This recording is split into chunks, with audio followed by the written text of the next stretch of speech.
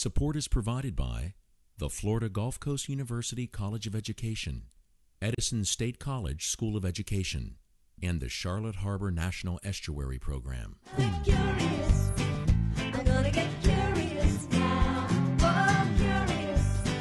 I'm gonna have a curious mind. I'm curious. Hi, I'm Callie. I'm Cody. I'm Kyra. And I'm Riley. We're the hosts of Curious Kids. Welcome to our treehouse. There are a lot of people living on the earth, like about 7 billion. And each one of us is leaving our very own eco-footprint by what we eat, how we live, and how we travel. Not to mention all the other stuff we like to buy. So we were curious, what can we do to help lessen the impact our lifestyles have on the planet? And can we live on the earth in a way that protects wildlife, our waters, and our wilderness? Each one of us can make a difference. Here's the footprint song to get us started.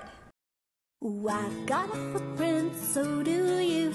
It's not the one that's caused by my shoe. I'm talking about the footprint caused by my lifestyle. Yeah, talking about the one caused by my lifestyle. See, everybody living on this earth is gonna use up stuff from the day of their birth. Gotta eat food, gotta breathe some air. We'll drink something and live somewhere. And that is how we make the footprint caused by our lifestyle. Yeah, that is how we get the footprint caused by our lifestyle.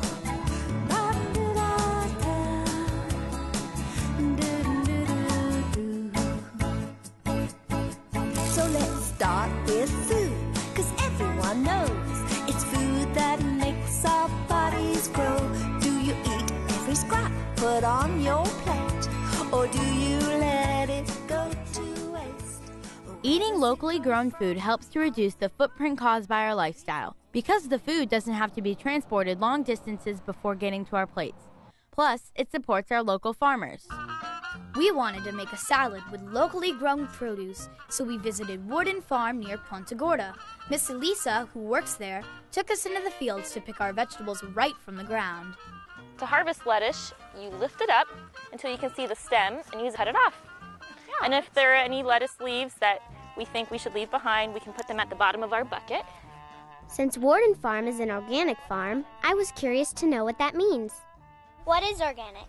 Organic means that we do not use any pesticides or herbicides and that we farm using safe practices that protect the workers, the farm, and the environment. It didn't take us long to fill up the bucket. All right, the next step is to harvest some nasturtiums, which are edible flowers. Wait a minute. Did she say flowers? Are we going to eat flowers? Keep going until you see a nice, full plant. So to pick these nasturtiums, you just pull up on the flower and they'll pop off. And if you lay them gently in your container, they won't get smushed. Why are we picking these? Well, nasturtiums are completely edible, and you can add them to a salad for a spicy touch, or you can put them on desserts to make it really colorful. So can I try one right now? Absolutely. Let's all eat it. Ready? 3, 2, 1. Very fresh. Kind of like peppery. Yeah. You can keep eating if you want. Not so sure about those, but they are pretty. Next up, tomatoes. Look for a plant with lots of nice, ripe red tomatoes. We'll focus on the ones that are on the plant because they're nice and fresh. The red ones will be the best for our salad. Finally, we picked some radishes, and then it was time to make our salad. Wow, we had a lot of food. First we had to wash everything, then we picked and peeled, topped and tailed, until finally we had a fantastic salad. And all those leftover scraps. Well, before we sat down to eat our salad, we took them out to feed some friendly goats. I think they appreciated the snack. Nothing wasted here. This guy liked having his head scratched. It was time to make some salad dressing. Mix it into the salad. I think Riley's got the hang of it there. And serve it up. You can talk to your parents about buying locally grown produce at a farmer's market near you. Great salad, right from the farm. That looked like a pretty good salad. Let's see what Miss Betsy has to say. From farm to family, the healthiest way to eat is fresh, fresh, fresh. When we enter a grocery store, most people don't even think that the produce has traveled from other states and as far as different countries just to reach our grocery basket. Most produce has traveled further than the average American travels in a year. That's a lot of environmental energy being wasted. Local farmers are not only harvesting the freshest organic produce, but their fruits and vegetables contain the richest of nutrients because they're picked at their peak and sold that same week. Eating local is like having a farm in your backyard. Good food needs nourishing soil to grow. The garden at Eden in Naples is a farm that's getting some extra help from some interesting critters to make its soil rich and healthy.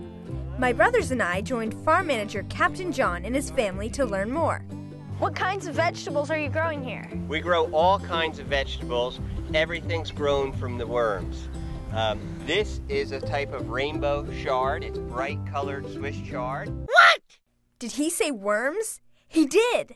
How do worms help grow vegetables?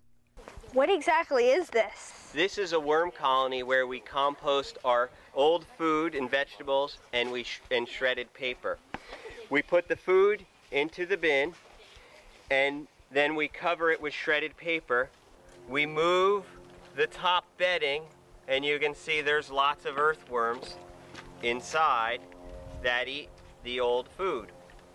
That's a lot of worms. I'm a wriggly, wiggly worm, living here in the earth. I wiggle, I squiggle, I squirm. Yes, all day long I work. Here's a couple fun facts about wriggly, wiggly worms. Red wiggler worms are usually used in composting bins. Worms breathe through their skin. Worms don't have teeth, so best to put small bits of food into your composting bin. Worms have no eyes, but they do have light-sensitive cells in their skin. Those cells allow them to detect changes in light. Round in circles day and night, making soil with every bite. I'm a wriggly, wiggly, squiggly, wiggly worm. After the earthworms are done with the compost, that's the fertilizer we use to grow our vegetables. So why doesn't all this rotting food smell?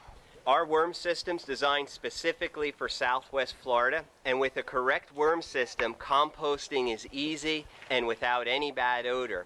So I could have one of these at home?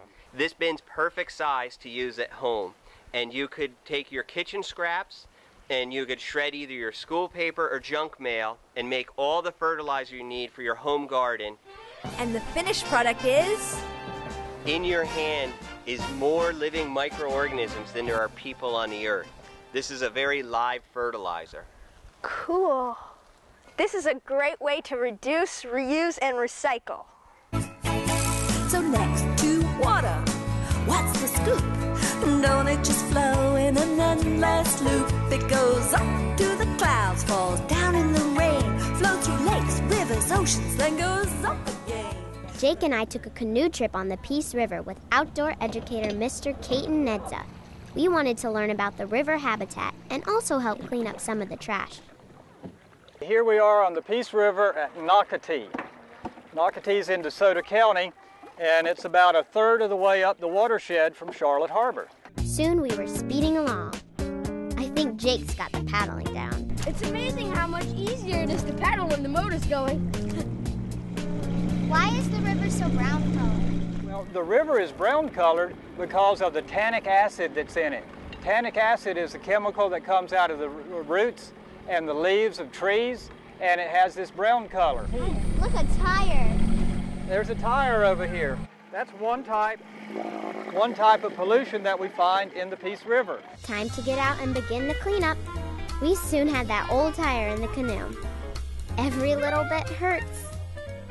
What is the craziest thing you found in this river? The craziest thing I found in the river? Well, there was the toilet. You found a toilet in the river? Yeah, we found a toilet in the river. We found a bedpan in the river. But I guess the craziest thing we found in the river was a car. You found a whole car? A whole car. It was so beautiful out there on the water. Hard to imagine why anyone would want to dump stuff in it. But when we paddled into the shore, it didn't take us long to find more trash. We're not only polluting it for people, but we're also polluting it for other life forms. Yeah, for example, animals. Yeah, animals, birds, fish, alligators even. Is that why it's important to keep all the water in the watershed clean? Yes, exactly, Jake. Anytime a can is dropped anywhere, whether it's in parts of Fort Myers or whether it's all the way up at Winter Haven, it could wash down a ditch and into a creek and into the river and eventually down into Charlotte Harbor itself. We dragged some nets along the bottom to see what else we would find. Got lots of styrofoam and some mud. Ooh, styrofoam? Yeah. Oh, and that's all broken up too, isn't it? Yeah. Oh, it could be Gross. Was there nothing but trash in the river? Wait a minute. What's this? I dare you to touch it. What is that? That is an insect larva called a Dobson fly. It would turn into a Dobson fly. It's called a helgamite in the larva stage. Did you catch that? A Dobson fly in its larval stage is called a helgamite and lives in the river for a couple of years before turning into an adult fly, which can grow to be 3 to 4 inches long and only lives for about 7 days. Why is the river important to him? Well, because his mother came and laid eggs in the river many months ago, and now he's hatched out and he's living on the river bottom, and then he climbs out of the river and turns into an adult, has wings, and flies away. Without clean water in the river, then he would not exist. But wait a minute. I thought insects only had 6 legs. This little guy's got way more than 6. Oh, but look, he does have 6. He's got his front legs, he's got his middle legs, he's got his back legs, and all of these things are not real legs. Oh. They're called fake legs. They're called pseudopods. Oh. And when he turns into a full adult insect, all he's going to have left is the 6 legs that insects have. And all of these will disappear, and that will just become the abdomen of the insect. Does he have eyes? Yeah, he has eyes. He's looking at you. He said, "Oh, look at that big monster in the orange life jacket." Let's make sure we put him back to keep him safe. Okay, are we ready to turn him loose? Yeah. Off he went, one little insect grateful for a clean river. He may be small, but he plays an important role in the web of life. Jake and I had fun on the river that day, and we were glad we could help clean it up a little. There are some very cool birds that live in our neighborhoods, so Jasmine, Riley, and Raphael went to see what's being done to protect their habitats. Miss Pasha loves burrowing owls. Well, who wouldn't? They're really cute little birds, and they live right here in Cape Coral. In fact, they're the official city bird. So you can see that the owl is in there. That may be the female, and she's in there trying to get the nest ready. They have yellow eyes. They have yellow eyes and brown eyes and hazel eyes. Why do burrowing owls burrow? Burrowing owls burrow because that's where they lay their eggs. And instead of going to a tree to build a nest, they prefer to go underground to lay their eggs. Oh. And it's good protection for them. Burrowing owls eat all the little things you find on the ground. They eat cockroaches, they eat lizards, they eat crickets, they eat all these creepy crawly things that we don't care for. So pretty much anything on the ground. They kind of keep the insect population down and the rat population down. There is one kind of weird habit the owls have. Is anybody interested to know why they collect dog poop? I am. Yeah. Well, the theory is that dog poop disguises the nest and it discourages predators such as possums or raccoons that might want to eat the eggs. And also it brings bugs so that when the owl comes out, he has a little snack. Do burrowing owls originate in Florida, or do they come from somewhere else? Burrowing owls come from Canada all the way down to South America, east and west coast. Cape Coral has the largest population east of the Mississippi. Wow. And the reason for that is because we have the ideal habitat for them. Is this the burrowing owl's most common habitat? This is their normal habitat. They like sandy soil so they can dig. They like the plains. They like grassy open fields. And Cape Coral is perfect for that. Is it true that the owls spin their head all the way around? Well, yes, they can spin their head around, and the reason for that is they don't have eye muscles like what we have, where we can just turn our eyes. So when they look at something, they literally have to move their whole neck around. I was curious to know how we can protect the owls. Well, what we ask kids in Cape Coral to do is, if they see a burrow that's not marked, if you see here it's staked out, is to call Cape Coral Friends of Wildlife, or to call the city, and we will come out and we will stake it out, and that protects it. That protects lawnmowers from running over it or people from accidentally stepping on it. Another bird that can use our help is the Florida scrub jay.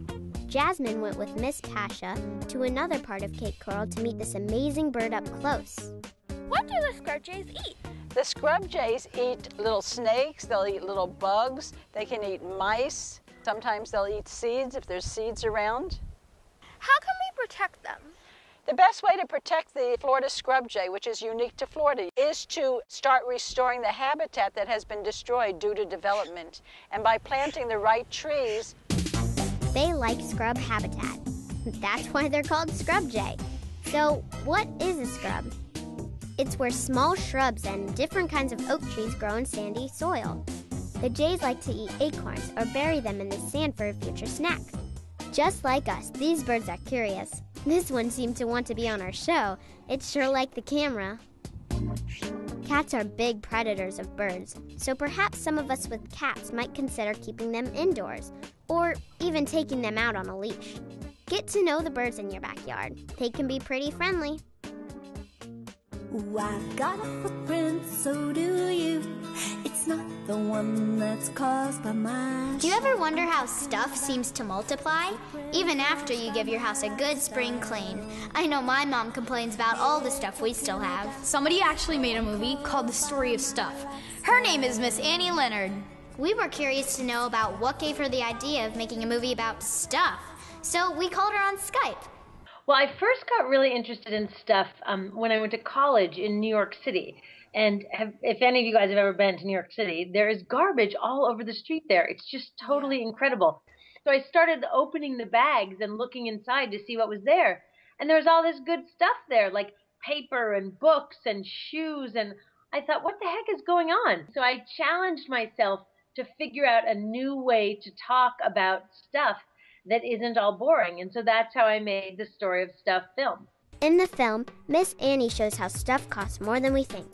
Yes, we might only see the price tag in the store, but behind that dollar sign are more costs to the planet, like all the natural resources being used in the manufacturing, or the pollution that can result from production, and finally all the waste that ends up in the landfills.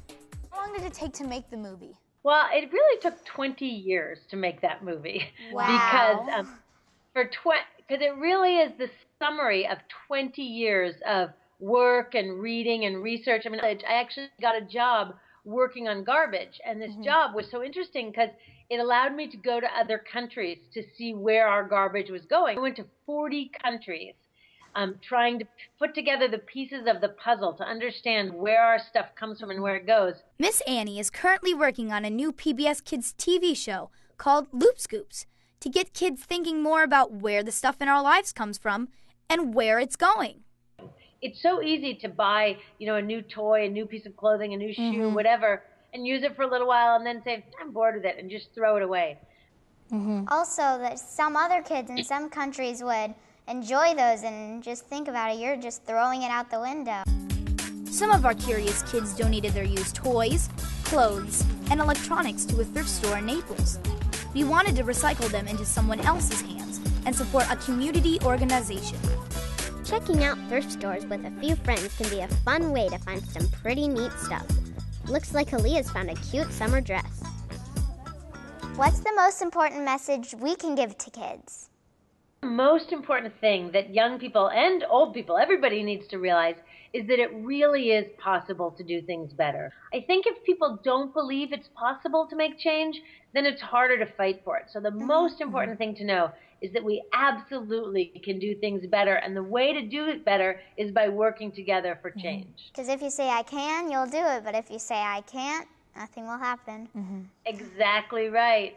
Thank you so much. Yeah. Thank you so much for having these really important conversations. This is the most important thing we can be doing, and together we really will build a better future. Thank you. See, everybody living on this earth is gonna use up stuff from the day of their birth. Gotta eat food, gotta breathe some air.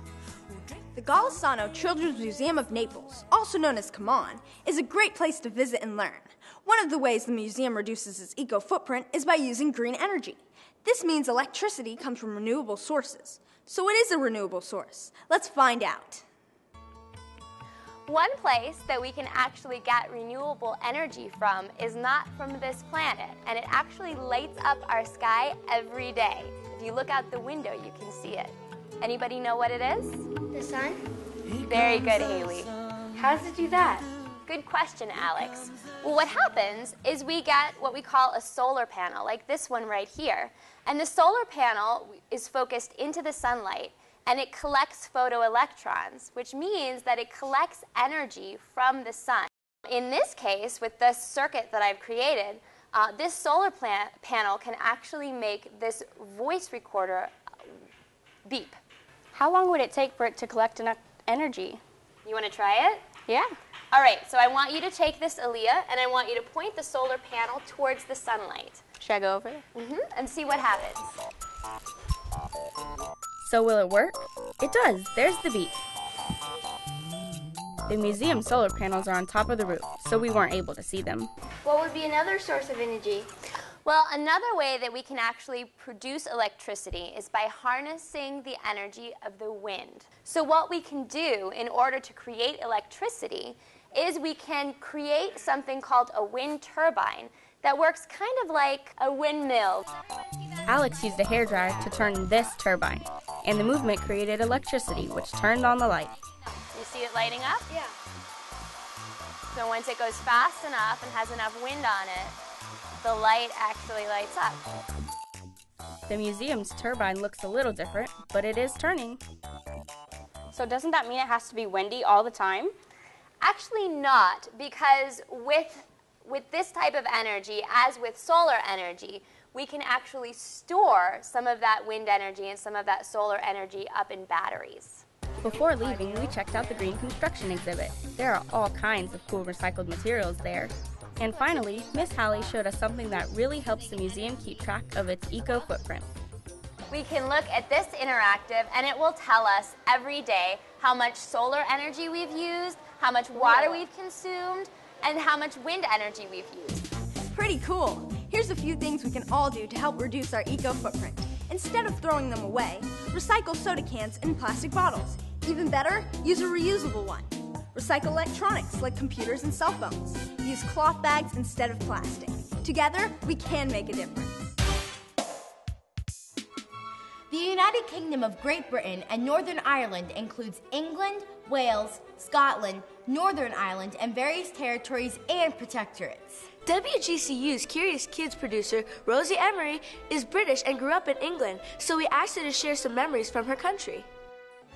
Would you like a spot of tea? We always used to stop for tea in England around 4 o'clock for tea and biscuits. Oh, would you like a biscuit? Sure. There you go. What was your favorite thing about growing up in England? Oh, my favourite thing about growing up in England was the countryside.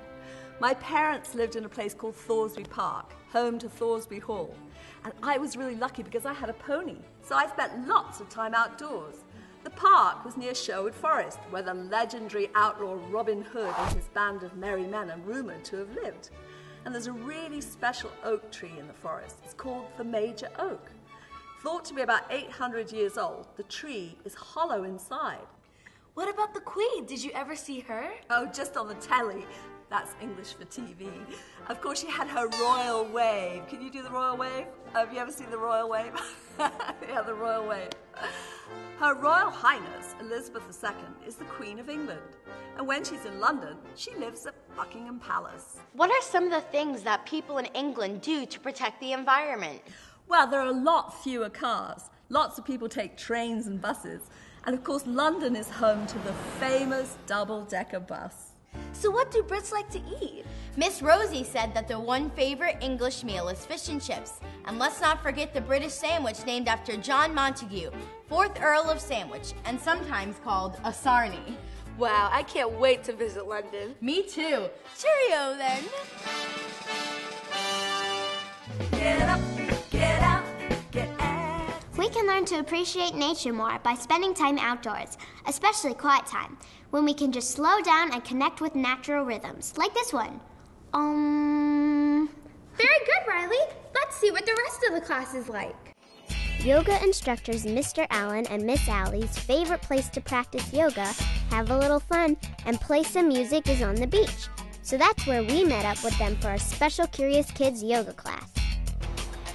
Don't ever think that you can't do something. Just think you can't do it yet, because you have unlimited potential. We all have the capability of doing anything that we want to if we set our minds to it and we really focus.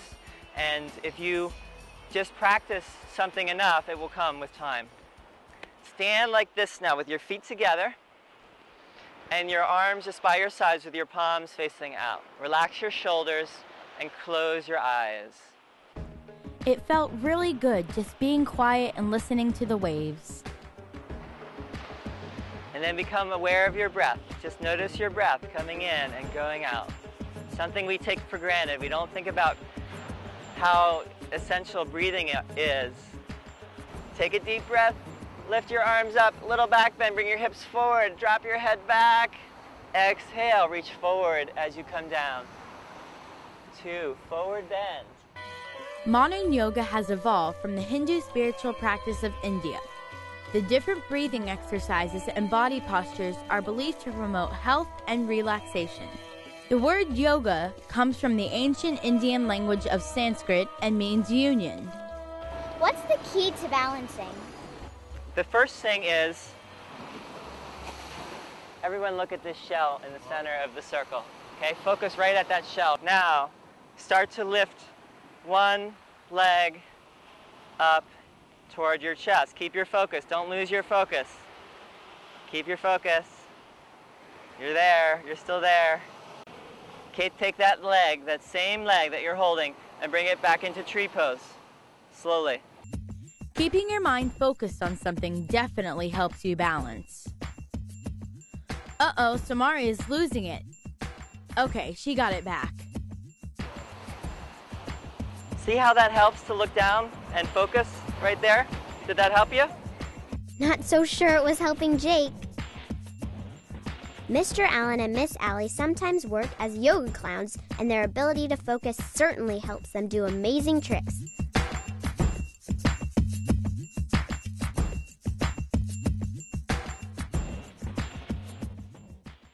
I got to learn how to spin a Chinese yo-yo. That sure takes some arm muscle. Practicing yoga there on the beach really helped me connect to my body and the ocean.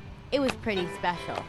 Every little cell in my body. Nothing like food picked straight from the source. That salad we made at Warden Farm was as local as it gets. Maybe you should get a worm composter. Those red wigglers make good soil. Wriggly wiggly worms. I love the yoga on the beach. It's incredible what can be done with just focus and practice. Those owls were so cute. I wish one lived by my house. Protecting wildlife in our local neighborhoods is very important. That's right. And like Miss Annie said, let's think more about where the stuff comes from in our lives and where it's going.